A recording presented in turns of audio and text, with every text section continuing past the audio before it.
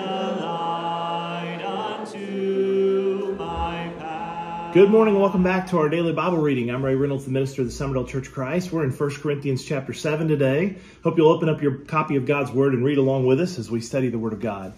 Chapter 7. Now concerning the things of which you wrote to me, it is good for a man not to touch a woman. Nevertheless, because of sexual immorality, let each man have his own wife, and let each woman have her own husband. Let the husband render to his wife the affection due her, and likewise also the wife to her husband. The wife does not have authority over her own body, but the husband does. And likewise, the husband does not have authority over his own body, but the wife does.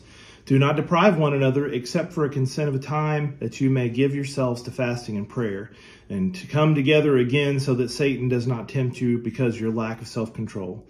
But I say this as concession, not as a commandment. For I wish that all men were even as myself, but each one has his own gift from God, one in this manner and another in that. But I say to the unmarried and to the widows, it is good for them if they remain even as I am.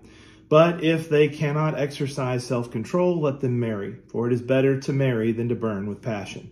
Now to the married I command, yet not I, but the Lord, a wife is not to depart from her husband. But even if she does depart, let her remain unmarried or be reconciled to her husband. And a husband is not to divorce his wife.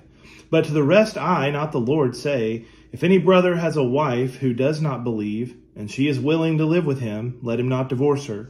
And a woman who has a husband who does not believe, if he is willing to live with her, let her not divorce him.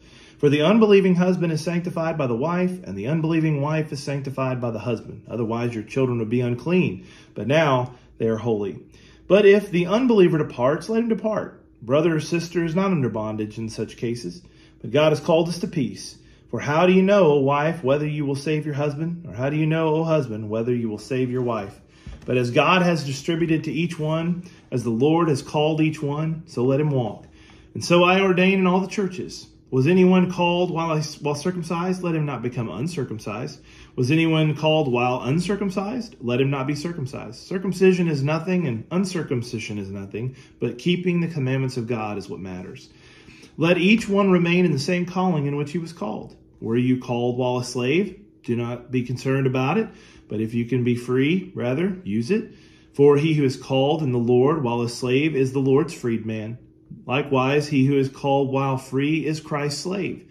You were bought at a price. Do not become slaves of men. Brethren, let each one remain with God in that state in which he was called.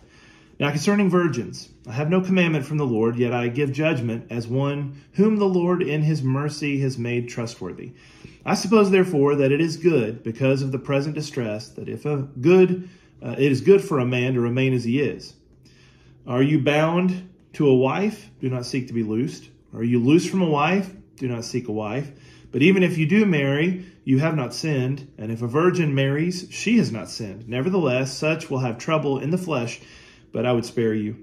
But this I say, brethren, the time is short, so that from now on, even those who have wives should be as though they had none. Those who weep as though they did not weep. Those who rejoice as those who did not rejoice. Those who buy as though they did not possess. And those who use this world as not misusing it. For the form of this world is passing away. But I want you to be without care. He who is unmarried cares for the things of the Lord, how he may please the Lord. But he who is married cares about the things of the world, how he may please his wife. There's a difference between a wife and a virgin. The unmarried woman cares about the things of the Lord, that she may be holy both in body and spirit. But she who is married cares about the things of the world, how she may possess her husband. And this I say to you for your own profit, not that I may put a leash on you, but for what is proper, and that you may serve the Lord without distraction. But if any man thinks he's behaving improperly towards his virgin, if she is past the flower of youth, and thus it may be, let him do what he wishes. He does not sin, let them marry. Nevertheless, he who stands steadfast in his heart, having no necessity, but has power over his own flesh, and has so determined in his heart that he will keep his virgin, does well. So then he who gives her in marriage does well, but he who does not give her in marriage does better. A wife is bound by the law as long as her husband lives, but if her husband dies, she's at liberty to be married to whom she wishes, not only in the Lord, but she is happier if she remains as she is according to my judgment, and I think I also have the Spirit of God. Chapter 8. Now, concerning things offered to idols, we know that we all have knowledge. Knowledge puffs up, but love edifies. And if anyone thinks he knows anything, he knows nothing yet as he ought to know. But if anyone loves God, this one is known by him. Therefore, concerning the eating of things offered to idols, we know that an idol is nothing in the world, and that there is no other God but one. For even if there are so-called gods, whether in heaven or on earth, as there are many gods and many lords, yet for us there is one God, the Father, of whom are all things, and we for him, and one Lord Jesus Christ, through whom are all things, and through whom we live. However, there is not in everyone that knowledge, for some with consciousness of the idol until now eat it as a thing offered to an idol, and their conscience, being weak, is defiled.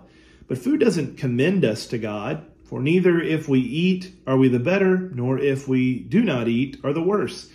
But beware lest somehow this liberty of yours becomes a stumbling block to those who are weak. For if anyone sees you who have knowledge of the eating in the idol's temple, will not the conscience of him who is weak be emboldened to eat those things offered to idols? And because of your knowledge shall the weak brother perish for whom Christ died?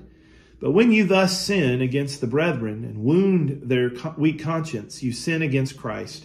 Therefore, if food makes my brother stumble, I'll never eat meat again, lest I make my brother stumble. So grateful you joined us today in this reading of God's Word. Join us again tomorrow as we continue reading here in 1 Corinthians. Until the next time, have a blessed day.